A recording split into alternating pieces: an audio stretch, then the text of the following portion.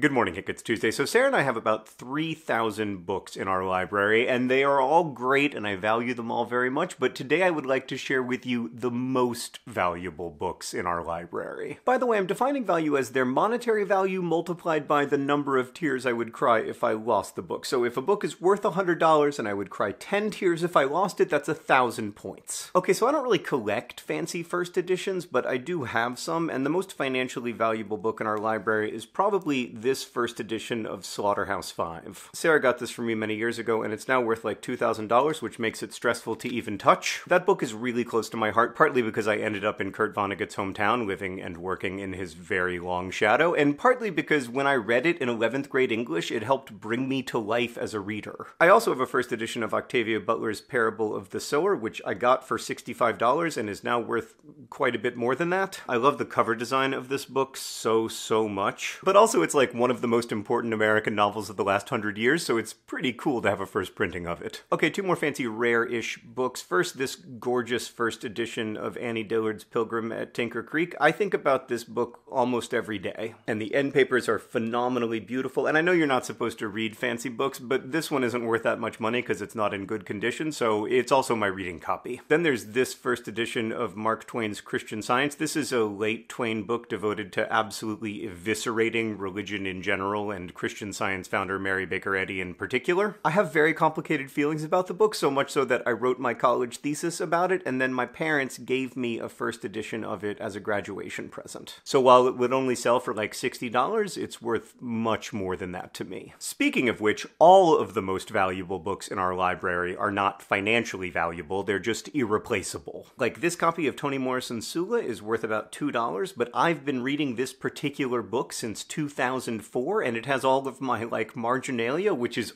alternately cringe-inducing and lovely for rereading. Then we have this copy of Sarah's book, You Are an Artist. I love this book and use it all the time to help me think creatively, but this particular book is valuable to me because Sarah signed it and the inscription is lovely. So you know how most writers use like Strunk and White's style guide or the AP style guide or whatever? I use Instruction Booklet, written by my college professor Perry Lentz. It covers everything from like M dashes to the difference between lie and lay, and it is my writing style guide. Like, I have large swaths of it memorized. Side note, over the years you may have heard me say the social order instead of society. That is because of Instruction Booklet, where Lentz argues very persuasively that society as a word obfuscates hierarchies and inequalities that are better captured by the phrase the social order. Alright, it's time for the most valuable book in our library, which I think would retail for about $7, but I would cry a million tears if I ever lost it. It's The Spring and the Fall, a book co-written by Sarah Urist Green and me. So when we got engaged, Sarah gave me this book, which contains every email we wrote to each other during the year and a half between when we became friends and when we started dating. Last year, one of the Project for Awesome perks was a podcast Sarah and I made called Like Letters, where we analyzed some of these emails, and we're going to do it again for this year's Project for Awesome. I just love reading through this book with Sarah. It's just so wonderful to have this document that charts how we fell in like with each other and then in love with each other. So yeah, don't print your emails, except occasionally do print them, because this is my most valuable book by a very wide margin. Let me know in comments what your most valuable books are. Hank, I would have included one of your books, except in going through my copies of them, I realized you've never signed one for me.